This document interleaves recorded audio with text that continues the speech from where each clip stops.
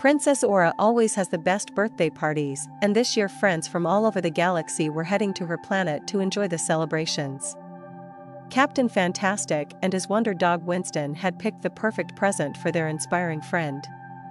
However, Captain Fantastic's arch-nemesis, the evil Dr. Zob, was determined that there would be no birthday cake for the pair at the end of this trip. The rocket ship stood proudly on the launch pad ready for takeoff. Captain Fantastic had just finished loading Princess Aura's awkwardly long birthday present. "That's it, Winston," he said, patting his faithful dog. "Now I just need to go and return all this wrapping paper."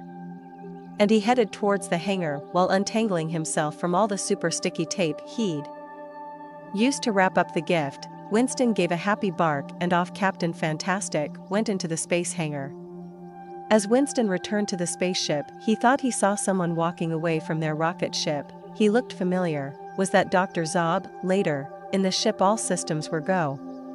Lights blinked, screens lit up, and Captain Fantastic and Winston were strapped in ready to go. 5, 4, 3, 2, 1, blast off and away we go, shouted Captain Fantastic, a big grin on his face, whenever he headed back out into space. Today Winston only gave a little whimper though. What was that Dr. Zob up to? On Dr. Zob's great black ship, however, there was only laughter, the kind only an evil genius can produce, deep from the stomach, and exploding from the mouth. Good luck, Captain Fantastic, enjoy your ride. Both ships were now busy with the sound of song, roaring in our rocket, flying really fast. Being in a spaceship is a blast, blast, blast, sang Captain Fantastic, while on the dark ship of Zob his creepy chorus rang out, "My mean machine is in the socket, it will make the captain fluster, magnetic power will route his rocket to the crazy comet cluster, not long now, Winston. Princess Aura's planet is just around the next sun," explained Captain Fantastic. Out of the window Winston stared at the golden planets and the shining suns flying past as they hurtled through space. Wah wah wah. The cool hum of the spaceship was suddenly thrown into chaos as the red warning light flashed and the ship suddenly and sharply turned around. "Oh no!" cried Captain Fantastic. "We're going the wrong way." Winston looked at the screen and saw where they were headed. Oh no, indeed. The yellow rocket ship was now headed towards the crazy comet cluster, the zaniest place in space. Hundreds of blazing red comets swarmed around a golden yellow sun, and if a spaceship got too close, they would chase and churn it for hours upon hours. Winston barked and ran to the back of the ship. "Don't worry, boy," said Captain Fantastic. "It will be okay, I hope," as he started pressing buttons and fighting with the spaceship's steering wheel. Sweat broke out on his forehead and his eyes widened into two moons of panic. Winston was not really scared. However, he was searching for whatever the mischievous Dr. Zob had hidden on their ship. Winston knew that it was the only reason they were in trouble, but what was it?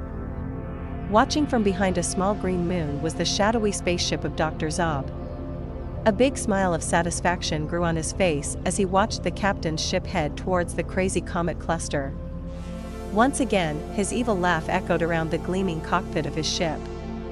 "Magnetic force, keep that rocket off course," he whispered to himself. Winston knew they were almost out of time when he saw it, or rather he sniffed out the evil stench of where Dr. Zob had been. It was a small blinking box just underneath the main computer.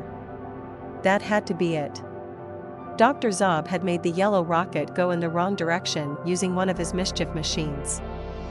Quick as a flash, Winston snatched the box in his jaws and teetering along the lengthy birthday gift threw it to the Space Particle Accelerator machine, SPAM for short. He then used his paws and sent the device back to Dr. Zob's nearby ship. "Let's see how much he enjoys those crazy comets," thought Winston. Back on the bridge, Captain Fantastic was still banging, twisting, pushing and pressing everything he could, when suddenly the ship turned around and headed back to Princess Aura's planet. Winston trotted in and gave a friendly happy bark. "I told you not to worry, Winston. As I say, with the captain around a solution is found." Winston gave a happy bark before picking up his favorite bone and settling back to enjoy the remainder of the journey. A short while later, Captain Fantastic and Winston were getting hugs and high fives as Princess Aura opened up her birthday present. Anti-gravity skies. Cool, she said while up above some crazy comets were chasing a rather unhappy Dr. Zob.